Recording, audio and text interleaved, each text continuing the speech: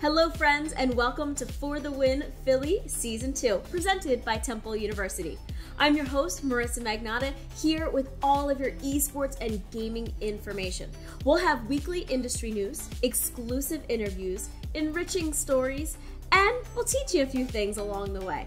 As you can see, things have changed just a tad bit since last season. Number one thing that I'm most excited about is my brand new co-host. I would like to introduce you guys to Rosemary Kelly. You might know her by her gamer tag, Necra. Welcome to the show, Necra. Hey Marissa, thanks so much. Oh, please give us a rundown, a resume of everything that you've done so far in gaming. Why would we know you?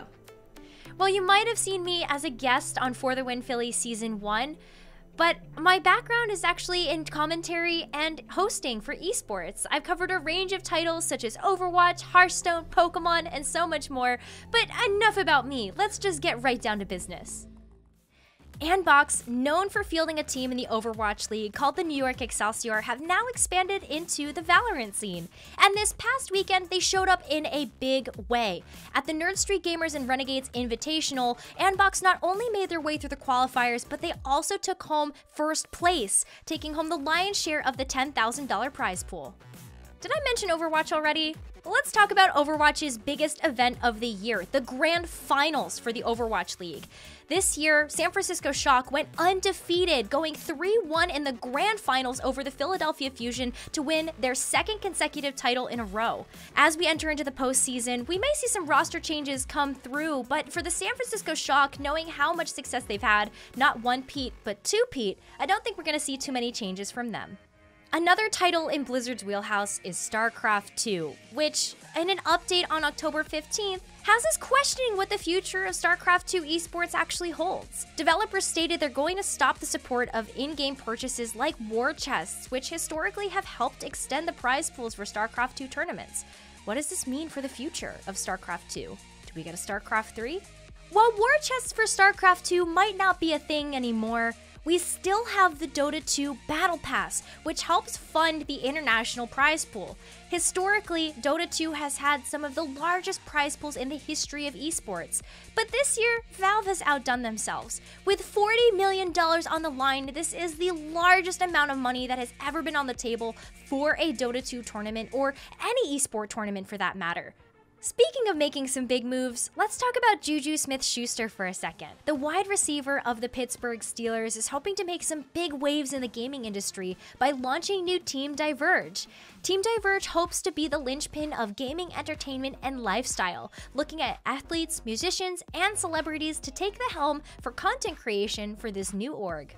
And finally, we have popular League of Legends streamer Tyler1 joining T1. So T1 plus T1 equals T2, or is it T squared? I'm not sure how the math pans out on that one, but what we do know is that this is a huge step for T1 to expand its roots into the United States, as it's historically been a Korean esports organization. Celebrities entering into the gaming industry is nothing new. And for actor Asa Butterfield, this isn't their first rodeo. The actor, known for roles in Hugo and Ender's Game, is now on Team Liquid. Team Liquid is one of the world's leading and most famous esports organizations. Asa Butterfield is going to be working as a brand ambassador, much akin to their role last year with Panda Global, but we might also see Asa make some appearances on Team Liquid's Dota 2 and Smash teams. That's it for the esports headlines. Still to come, we've got Darth Mike bringing you the latest in gaming news on Field of View, plus we have a tutorial breaking down the basics of how to play the world's leading battle royale.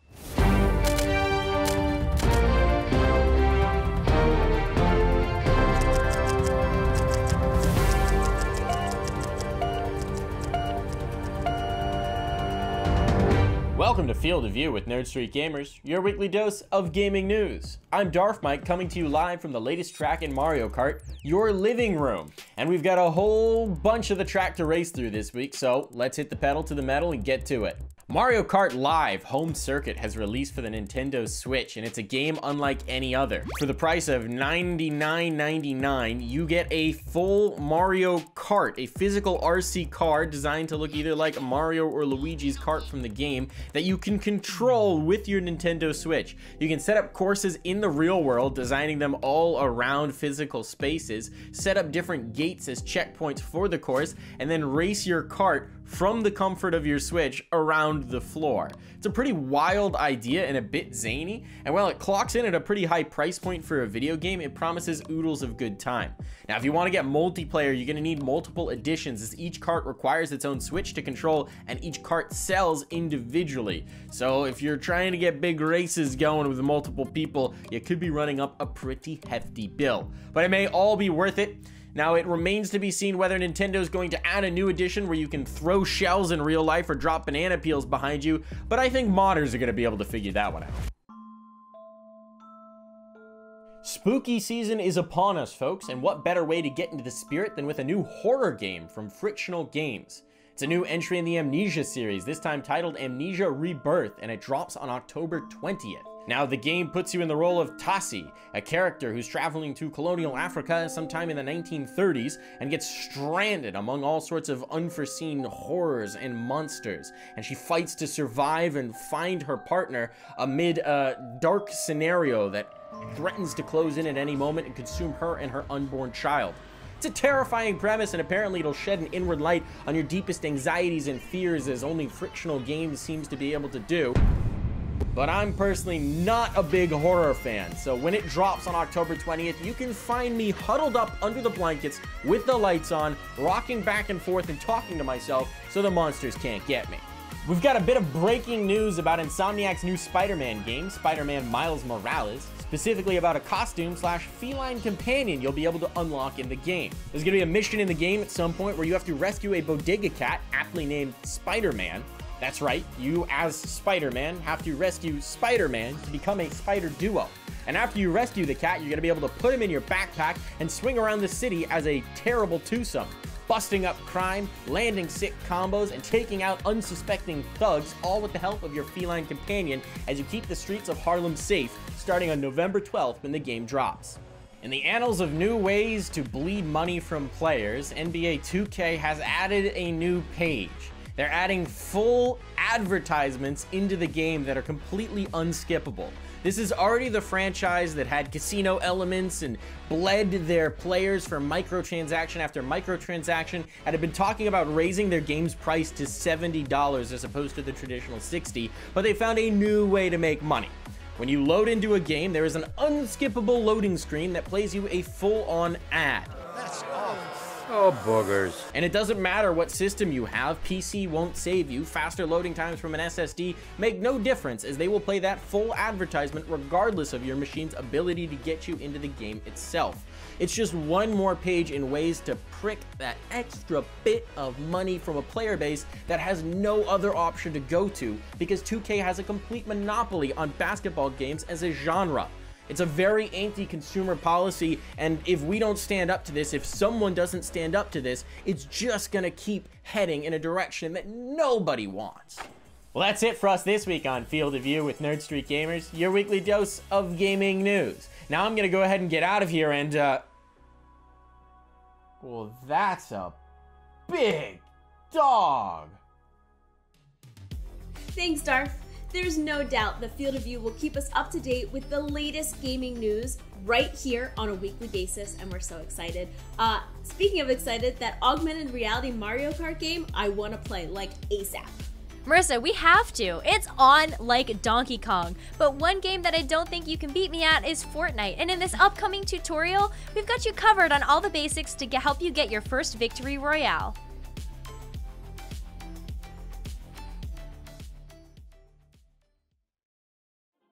Fortnite is currently one of the most popular video games in the world, and over the course of the last few years has created significant buzz with gamers and non-gamers alike. Its fun art style, along with unique character models, makes for an inviting, friendly experience. So let's teach you how to play. Fortnite Battle Royale is a free-to-play multiplayer game that pits 100 players against each other, where the last player standing wins. Within this mode, you can play both solo or on a team. Winning in any mode will grant you the glorious Victory Royale. Let's get started. In the beginning of the match, you'll spawn in a pre-game area known as the lobby. This is where you and up to 99 other players will wait until the match begins. You might notice players with funny-looking character models and weapons. These come from Fortnite's cosmetics system, which offers players a variety of visual options. Some cosmetics are unlocked for free, while others require a purchase. Cosmetics offer a unique way of distinguishing your character from others. Once the match begins, you and the other players will be teleported into the battle bus, which will take you soaring over the battlefield. Here's where the real fun begins. Open up your map using the prompt on the screen and choose where you want to land. Fortnite has a handy ping feature, which you can use to mark a spot on the map as a desired landing location. Once you've chosen a spot to land, go ahead and jump. Once you get close enough to the ground, your glider will automatically open, allowing you more control. Once you've hit the ground, get ready for the action.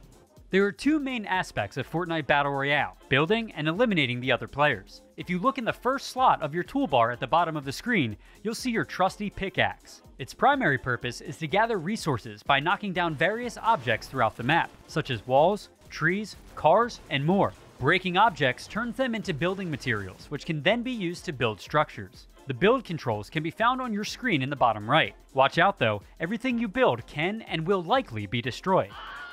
Whether you're building to hide, to reach places, or give yourself an edge, it's something you'll definitely want to practice. Oh, and one more tip, your pickaxe doubles as a weapon that you can swing at enemies.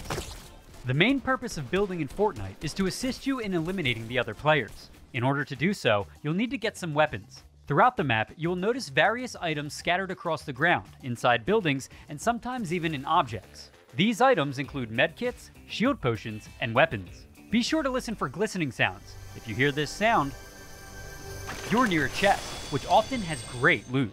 Weapons come in 5 different tiers: common, uncommon, rare, epic, and legendary. These weapon tiers are distinguishable by their colors, with gray being common and orange being legendary. The higher the weapon tier, the more damage they deal. The predominant weapons that you'll end up using are a variety of pistols, assault rifles, submachine guns, snipers, and shotguns. Each weapon is useful in different situations. The more you play, the more experience you'll get with understanding what weapon works best in each situation. When playing in duos or squads, eliminating players is a bit more difficult. When you deal enough damage to another player, they'll go into a down state. If a player is down, their only action available is to crawl. This is actually a second chance for a player to get back into the game. If they can get close enough to a teammate, they can be revived and be thrown back into the action. The map in Fortnite is huge, so in order to keep games short, there's the Storm. The Storm is a big blue circle that progressively gets smaller as the game continues. If you stay outside of the circle, you'll be swallowed by the Storm and end up taking damage. To see where the circle is at all times, simply open up your map. Now that you know the basics, here's some strategies that we recommend trying. These strategies will have different benefits based upon the type of player that you are. If you're an aggressive player, we recommend hot dropping. Hot dropping means leaping out of the battle bus and landing in a highly congested area with other players. It's typically a strategy that will help you get used to combat with other players, further enhancing your combat skill. This scenario will grant you one of two outcomes. You'll either defeat your opponents and get full access to an abundance of materials early on, or you'll lose and be able to quit and start up a new game without wasting much time. Our next strategy is for more conservative players. We call this one riding the circle.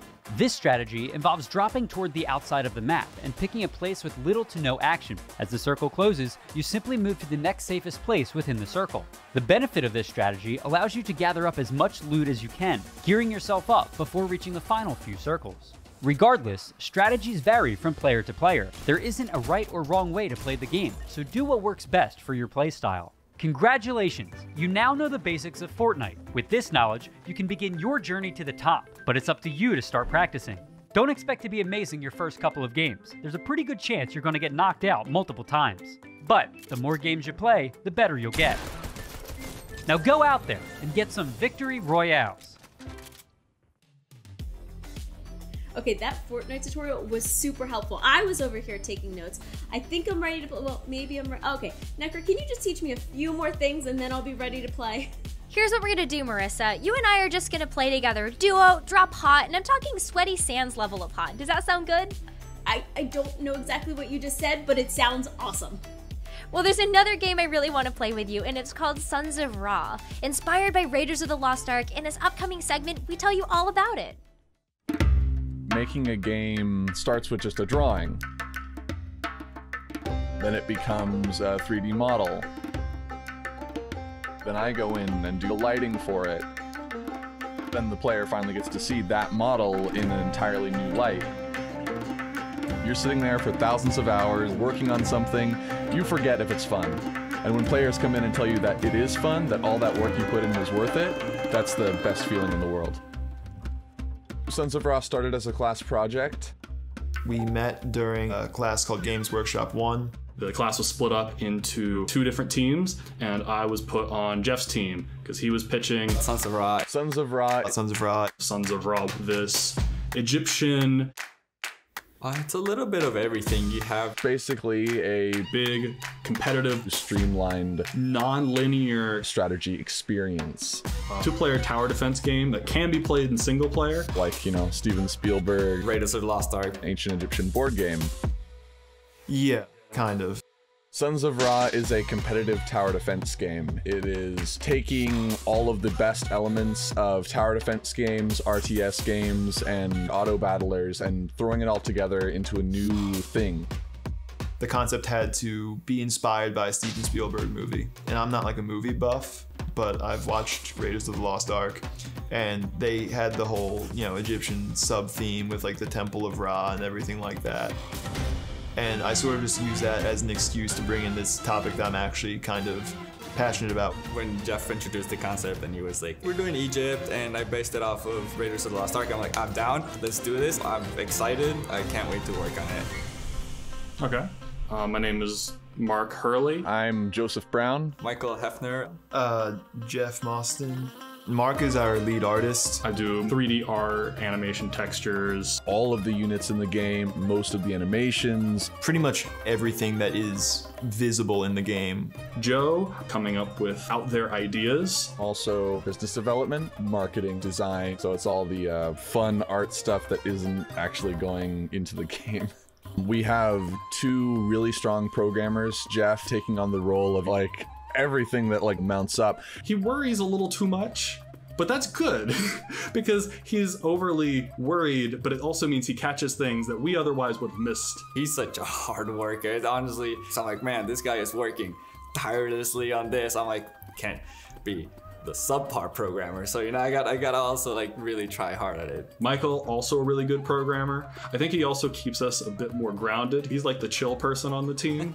So that's probably the most important thing. And then making sure that everything runs properly and doesn't break, which happens all the time. Everyone says like, oh, I couldn't have done it without them, but like we would not be in the same place we are if the 4 of us weren't on this together. At the very beginning, it was very simple, not very pretty. Originally, it was going to appear visually more like a true strategy game with like fully animated units that like are actually like soldiers, you know, running across the fields. And Mark came up to me after class early on in the project, and he basically just said, okay, Jeff, we can have fully animated units or we can have a completed game. And it was initially just the soldiers jumping around, but then we turned it into a Senet board, which is an ancient Egyptian game, and it gave us a much different aesthetic than a lot of similar games have. I wasn't big on Egyptian mythology, so everything I had to do for the artwork in the game was research I had to do now. So you want to head on into the Egyptian galleries and take a look at what we have? Absolutely. Okay, so here's a really interesting piece you guys might be interested in. Your game certainly features an interesting side of Egypt, which is warfare and conflict. I got a bunch of like reference images that have been really helpful for like how the stone was like cracking and breaking. These are some of our very original unit designs, which tried to draw from what Egyptian soldiers might have worn. You know, they wouldn't be wearing like full plate. Yeah, I think they were light and meant for easy wielding in combat. The khepesh was meant for, you know, really kind of rapid striking. And like you mentioned, with the upper crown being white and the lower being red, we also incorporated those colors of our design. I approached people on the team and asked them if they would be interested in continuing to work on the project after the class was over, with the intent to release it so we could have something on our resume as a fully developed game. First, it was just, let's make a resume piece. It wasn't meant to be much, it was meant to be about 6 months of work, giving us experience how to make something from scratch all the way to the end. And then it was like, hey, we're taking this to shows and it's looking really good. And people keep telling us, this isn't a student game, this is a real game and you need to work on it.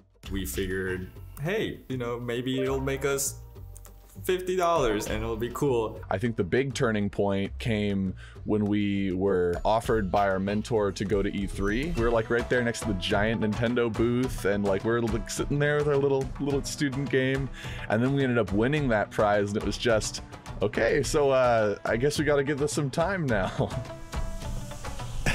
The first 4 months, I think, 4, maybe 5, maybe 6, was just cleansing the corruption of a college project. We can't build off of this. This is so broken. We need to go back and we need to do this again. We need to do this again. We need to do this again. From there, we just kept expanding the game and trying to figure out what a commercial version of Sons of Ra would be. Like, okay, are we gonna have online multiplayer? Are we gonna have a single player mode? And so that's where we started really expanding and making radical changes. So fonts are gonna be a little bit tricky.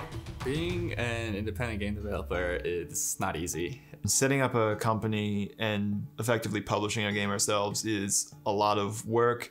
There are so many games released on Steam every single day. Like, if you don't know how to market, your game's just gone. It doesn't matter how good it is, it will just get buried. So we had to sort of learn that as we go. Like, okay, let's create a Twitter account and start posting stuff there. Let's go to these events so that we can actually talk to people and get them interested in our game. We're planning to release in early 2021.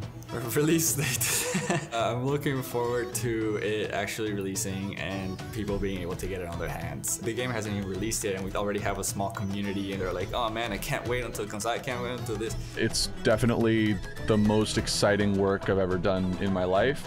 Sons of Ra is a new game with a new concept that isn't based off of anything else and doesn't play like anything else. It's fast-paced but still casual. It has this wonderful charm to it that I think the community is entirely responsible for, and we just helped bring that vision to life. Sons of Ra is so inspiring, seeing that it was a student-led project turned full-fledged video game with just a little bit of encouragement. And it's a game that you can buy in early 2021 on Steam. Exactly, and it was made right here in our backyard. Anything local, anything made in Philly, I just love that. I love that too, and something else that I thought was super helpful was that Fortnite tutorial that taught you the basics on how to play Fortnite. I feel like I learned a lot, and studying the basics is a great way to get good at the game. Don't forget, you have a lot to teach me still too. But how did you enjoy your first episode of FTW Philly? I had such a blast, Marissa, and don't worry, I'm not letting you off the hook that easily for our Mario Kart race. Good. Well, for Necra and the entire team of FTW Philly presented by Temple University, GG's, and we'll see you next time.